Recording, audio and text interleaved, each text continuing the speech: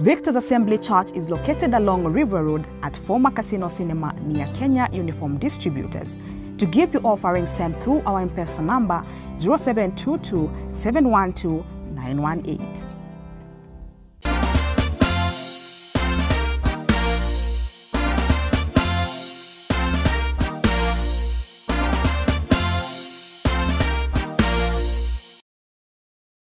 Father, we came with one agenda this morning, joined with the people that are watching us on CTN and those that are watching us online. And we have dedicated this Sunday to acknowledge you as a God that works in our midst. We acknowledge you for every testimony read here, and even the testimonies that you're still writing, that we will tell of your goodness. We know you are intentional about our lives, and there is nothing that is happening to us by chance. And we know that all things are working together for our good. It is intentional. As we navigate through the season of Jubilee, let there be change of story. Take all the glory as you do it. Above your head and a shout of praise. Celebrate him. Celebrate him in a victor's way. Come on, we are the house of celebration. Hey! Hey! Amen. And you may have your seat in the presence of the Lord. The Bible recommends that when we meet, let one have a thanksgiving. Let another one have a psalm. Let another one have a spiritual song. Because the house of the Lord is a house of testimonies. And we've already said we will tell the story of how we overcame. We will not narrate stories of defeat. We will narrate stories of victory. I want to welcome all those that are watching us online. We appreciate that you took your time to be with us.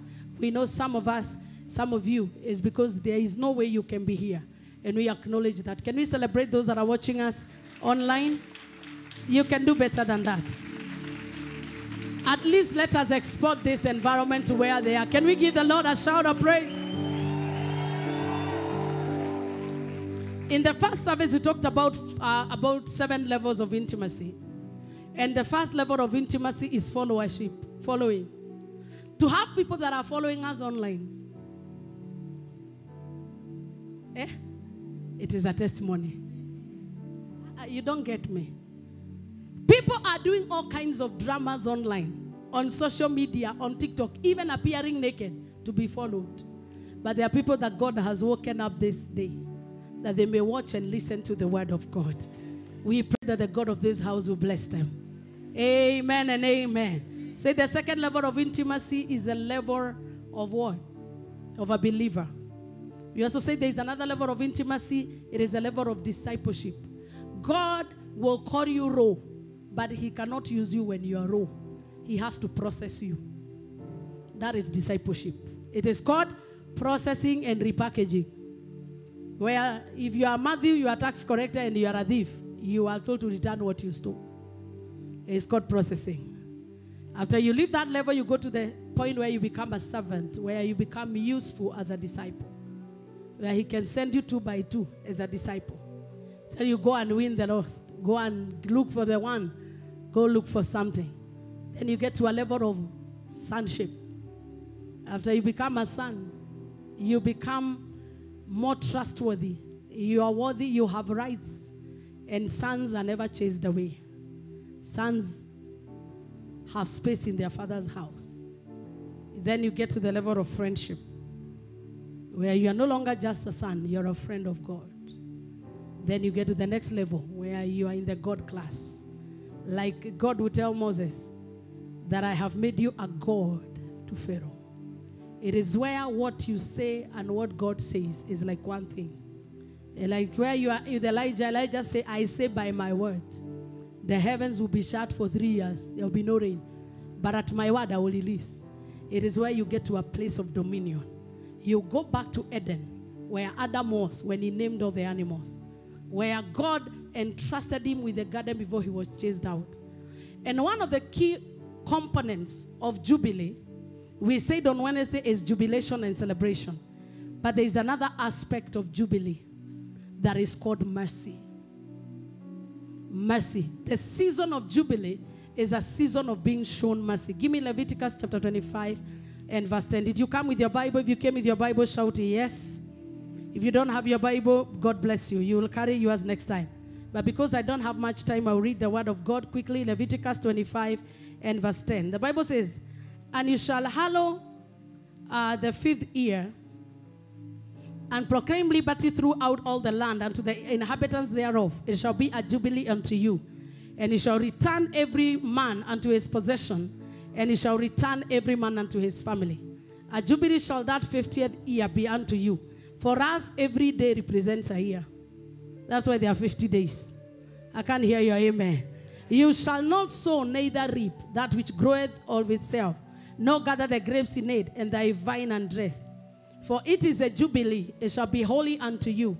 You shall eat the increase thereof out in the field. In the year of this jubilee, you shall return every man unto his possession. Can we read verse 14 together?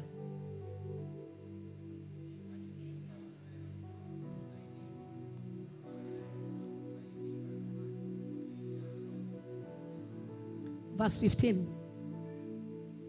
According to the number of years, can we make it louder a bit? We are in church, hallelujah.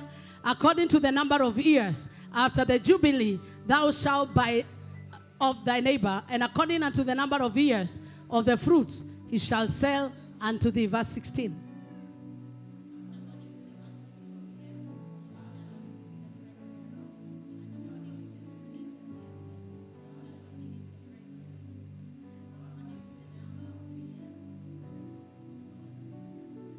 Amen. I want to jump to where if a slave there is a slave, they shall be set free. Because I want us to save time so that God may be glorified. Give me that scripture where if somebody is a slave, you shall return them. Let me get it rightly. Verse 40.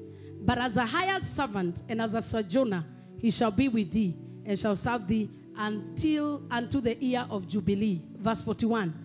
And then shall he depart from thee, both he and his children with him, and shall return unto his own family, and to the possession of his fathers shall he return. For they are my servants, which I brought forth out of the land of Egypt. They shall not be sold as bondsmen. In the season of Jubilee, every servant that was bought, every bond slave, every laborer that was working in the farm, they had an option in the season of Jubilee to be shown mercy.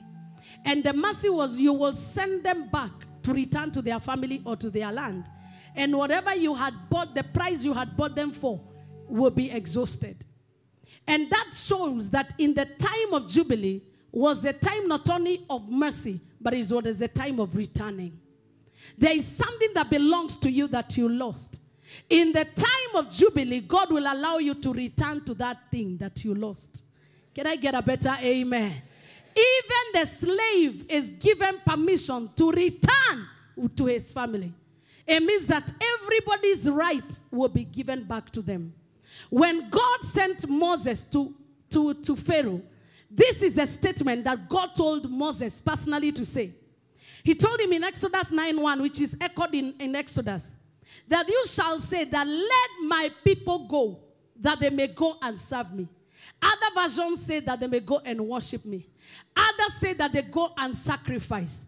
But what was the message that God gave to Moses is let my people go, that they may go and worship me. In short, God ushered Israel into 40 years of rest, doing nothing in the wilderness. He provided for them. Their clothes were never worn out. He was speaking to them day and night. There is no enemy that devoured them. They never needed to cook. God was cooking and delivering food in the morning on time.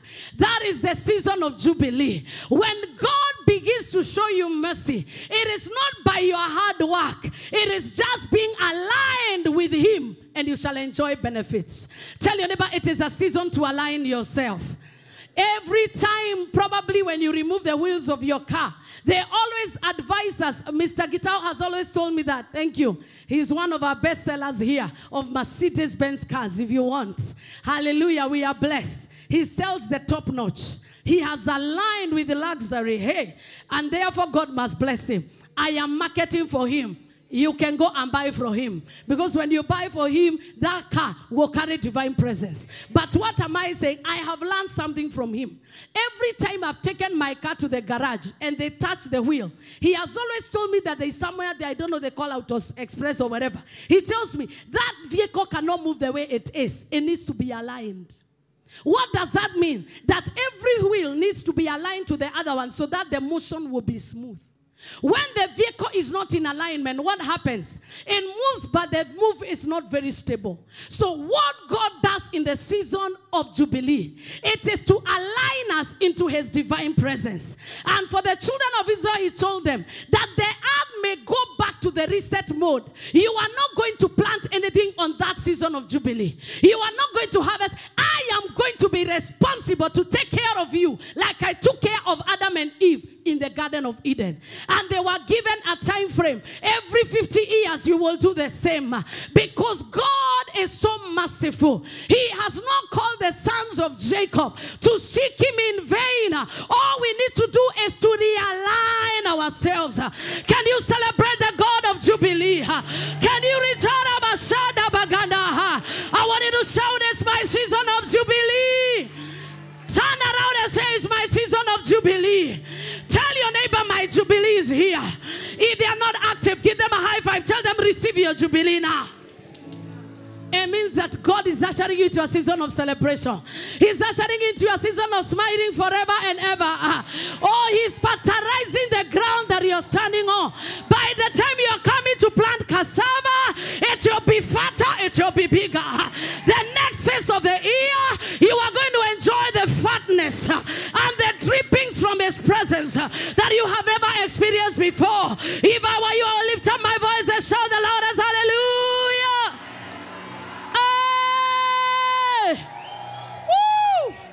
Have your seat in his presence. The goodness about the New Testament believer. Isaiah said, the Spirit of the Lord is upon me. And it's actually Jesus he was writing about. He has anointed me to declare the acceptable year of the Lord. Isaiah 61:1. That the Spirit of the Lord is upon me. Let's read the word of God. The Spirit of the Lord is upon me because he has anointed me to preach. Good tidings are coming to you. And to the meek, he has sent me to bind up the brokenhearted and to proclaim liberty to the captives and the opening of prison to them that are bound. Verse 2, that looks like mercy. Hey, give me verse 2. To proclaim and the day to comfort all who mourn, to console those who mourn in Zion, to give them beauty, the oil of joy for the garment of praise for the spirit of, that they may be called trees of righteousness, the planting of the Lord, that he may be glorified. What Jesus did, he ushered us into a permanent jubilee. You didn't hear me. We do not need to wait like Israel, his son, by covenant or by through Abraham. When Jesus came, he made sure that every year is an acceptable year. That's why he said, today when you hear his voice, obey. They accused him, why are you healing on Sabbath? He said, the Son of Man is here, so Sabbath is every day. It means that God can declare Jubilee anytime. And the time of Jubilee is the time of divine acceptability. So I have told you one thing that you need to do is to align yourself. So how do you do your spiritual realignment? By returning to the Lord. By returning to the Lord. We have found that the scandals, even when you go on social media, that are coming from church folk, they are more even filthy than what we are finding in the world. Because to whom much is given, much is required. In the house of God, we have backsliders. They are still with us. They are still worshiping. They are still glorifying God, but they are backslidden. In the house of God, we have people that are lost. They have lost their focus. They can no longer pray. They no longer hunger for the word. They no longer are zealous of the things of God. God is announcing a jubilee to you. It is time to return to the Lord. It is time to spiritually align ourselves. We still have people in the house of God. They are still living in defeat. The defeat of sin. The defeat of the carnal nature. Because they have lost their alignment. There is a time they were walking with God and they were on fire, but they have lost their alignment. It is time to return. It is time to return. It's time to find that pivotal point where you're going, the pendulum is going to swing towards the side of God. Not towards the side of the enemy. Not towards the sides of worldliness. I pray that God will help us to return. Can I get a better amen? And in Joel chapter 2 verse 12 to 13, he says, turn you to me with all your heart, in fasting, in mourning, and in weeping, and rend your hearts and not your garments.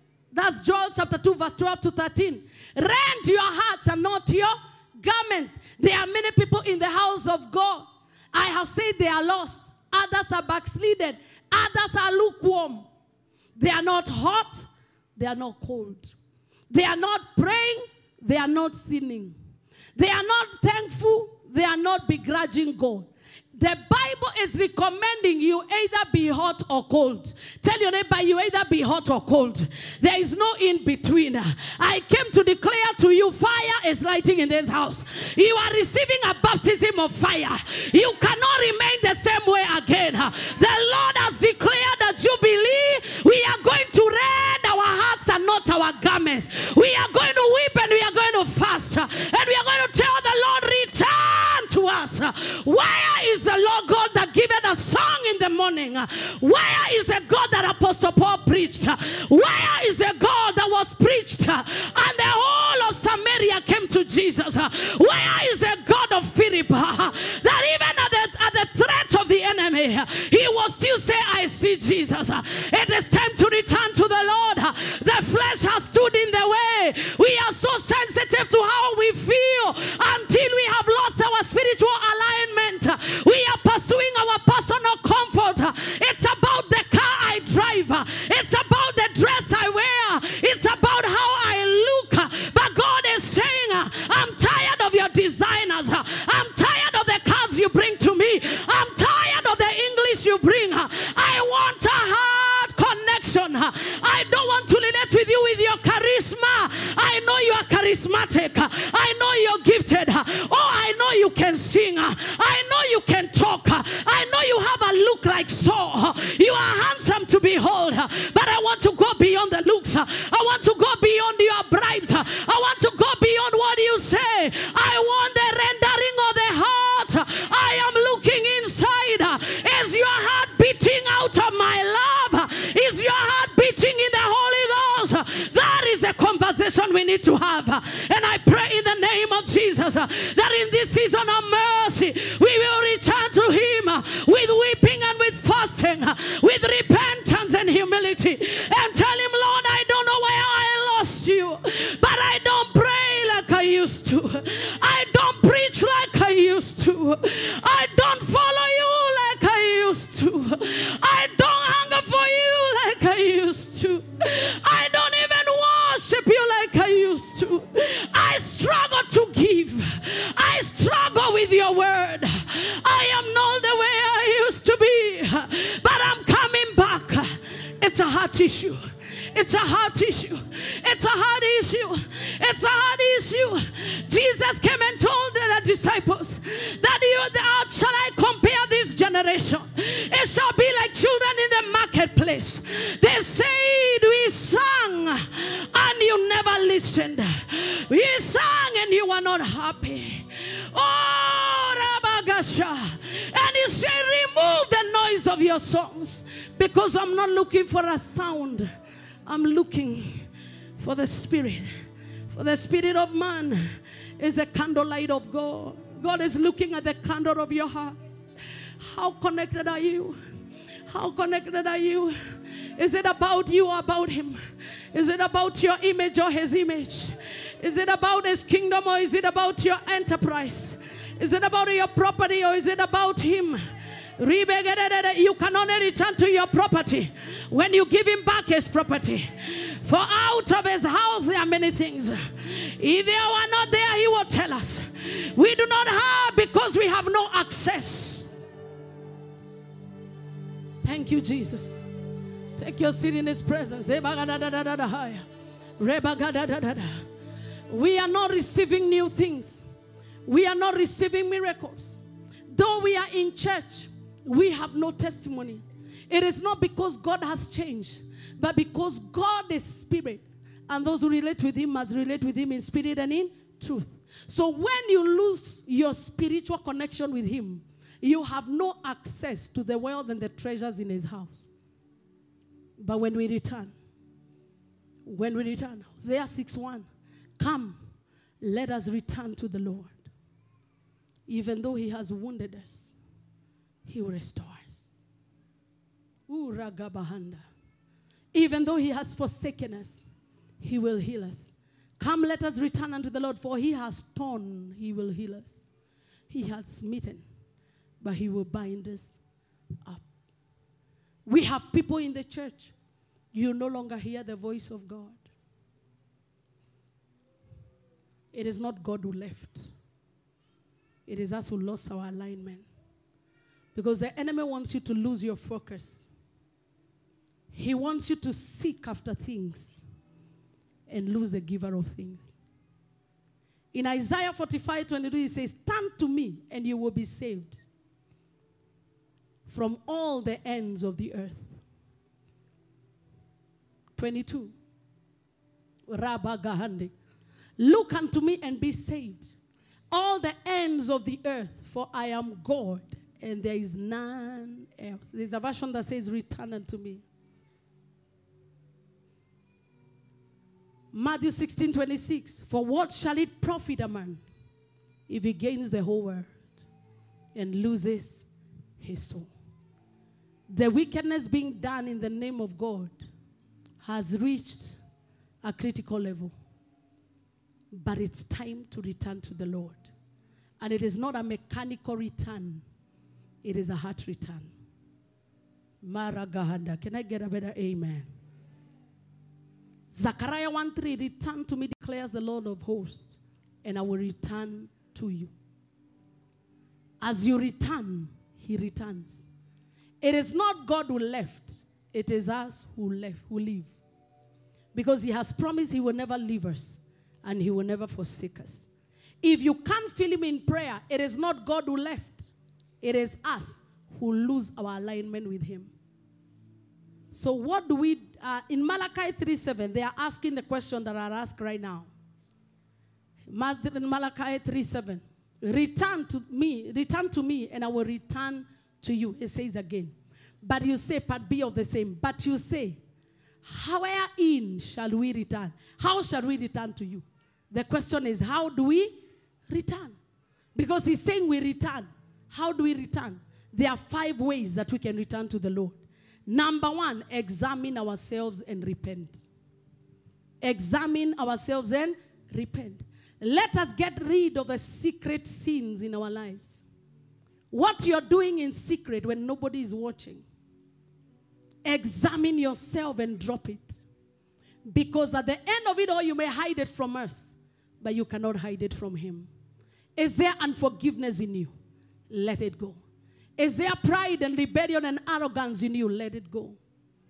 Is there secret sin, worldliness that you have, sexual sin you have? Let it go and tell God, examine yourself and tell him, Lord, I'm guilty as charged. I cannot on my own help myself, but I ask for your help. Number 2, we also need to seek a reconnection with the Holy Spirit. When Jesus left, he said, I leave unto you the Holy Spirit. He will keep you company. He will teach you all things. He will guide you. It is impossible to please God and enter our Jubilee without the help of the Holy Spirit. Because the secret things that are hidden in God are only revealed by the Holy Spirit. He's a custodian of the mysteries of God. So as you walk and fellowship with him, he will show you his mysteries. Number 3, begin to believe in his word again. We have many people in the house of God, but they no longer believe the word of God is credible. They no longer believe in the credibility of the word of God. Even when the word of God is preached, they do not embrace it with their heart like it is God who spoke it. But I pray that we'll come to the place of believing again. Tell your neighbor, may you believe again. That all things are possible to them that believe. Because you need to come out of the believer's level and get to the next level of discipleship, where what you have heard begins to become useful. Because the word of God you hear, if you do not apply it, it means you never believed it. But as many as believed him, he gave them the right to become the sons of God. There is no inheritance without believing. It is time to believe in the word of God again. When you hear the word of God declared, say, it is my word, I believe it, and I will run with it. Because you're not a man, no. You're not a man, no. You're the God who opens doors no man can shut. You're not a man, no. You're not a man, no. You're the God of everything, no one like you. Somebody say, you're not a man. You're not a man, no. You're not a man. Do you believe it? You're the God who opens doors no man can shut. Oh, we say, you're not a man, no. You're not a man.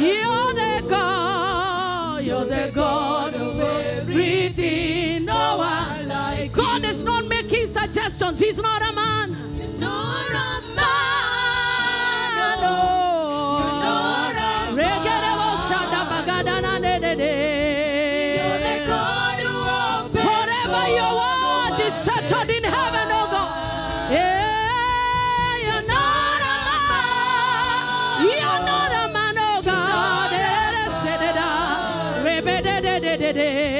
You're the God of everything, no one like you. Anytime God speaks, he is not making suggestions. When he's saying Malachi 3:7, I said, return to me. But you're asking me questions. God, I heard somebody say, God does not want to engage with you intellectually. He is a God of all intelligence. He does not want you to question him because who you are and what you have has come from him. But the fact that you believe in him, you know when he tells you to return, he knows you are out of order. There is no place for arguing with him. If he tells us go, we will go. We will not ask him why. It is not in our jurisdiction to ask him such questions. Who is man that you're mindful of him? Actually, it doesn't say who, it says what is man. What is man? What is man? What is man? What? What you are determines how God relates with you. If you are a son, he relates with you like a son. If you are a child, he relates with you like a... If you are a servant, he will relate with you like a servant. It is time to change levels and return to God. And tell him, Lord, I'm tired of staying in the periphery. I want to get into the inner court. I want to touch the hem of your garment. I want to be the disciple that lies on your chest. I want deeper levels of intimacy. I am tired of watching others come near you. And for me, I am just staying outside the gate. It takes a conscious decision to believe in the word of God again. The word of God is forever settled in heaven. It can never be changed. Even if you challenge it, it remains authentic. But the problem we have, people that are declaring the word, if all the scriptures you declare will come to pass, you would have been very far. But having the word of God in your mouth is totally different than having the God of the word in your mouth. It is time to have the word and the God of the word. And that requires believing. Because it's a heart issue. If all of us started saying, I'm not poor. I'm not poor. Yet poverty is eating us. Has the word of God failed? No. It is because when you speak the word, you speak the word from the realm. It is what? It is a what? What are you when you say it? Paul will say, walk. Sons of Sceva, because of the what question. They'll say, go. They say, Paul, we know. What are you? Ask your neighbor, what are you? What are you to God? What are you?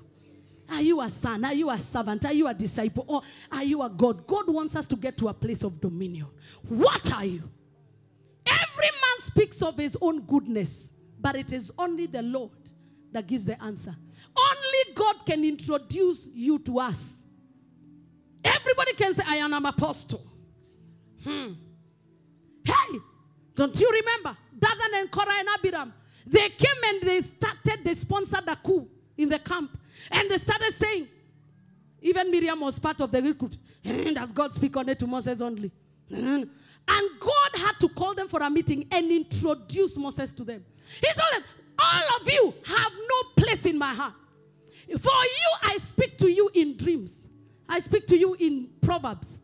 But for Moses, my servant, he is the most meek in the whole earth. For him, I don't send angels. I speak to him face to face. Because every time I have talked to him, he does not engage me intellectually. When he encountered Moses, when Moses encountered God, when the bush was burning, immediately he saw the bush burning. He approached the bush. And God told him, remove your sandals, for the place you're standing on is holy. We never had any conversation. Moses removed his shoes. It is only when God knew that this is somebody I can trust that Moses sought clarification about the assignment. And this is what he says. What shall I tell them? What shall I tell Pharaoh? He said, go tell him, let Israel, my son, go. Hasha. Can God trust you with your family? Can God trust you with Kenya? Can God trust you in this church? Can God trust you with the secrets of his kingdom? The question is, what are you? Let us return. He never left. It is us who left. Let's believe in him again. And we believe in him by returning to the first love. The fire you had. When you came here before you became familiar. When you used to come here and tremble and feel the presence of God. Before you made social networks. Before you could know what to post on social media. Before you could speak in tongues. Or you will break down in his presence. You would long to be in this house. But right now you're looking for excuses how not to come. Oh, suddenly now you have more assignment. That time you had no job. Oh, but now he came and clothed you. Oh, he gave you hope. You are no longer in pain like you used to be. But now it's an issue of, the Bible says in Hebrews that do not forsake the fellowship of brethren, like is a habit of some. Right now we have to remind you to come for fellowship because the first love was lost. I looked for my lover in the woods and my lover was nowhere. God in this season of Jubilee is looking for his lovers. Will you be one of them?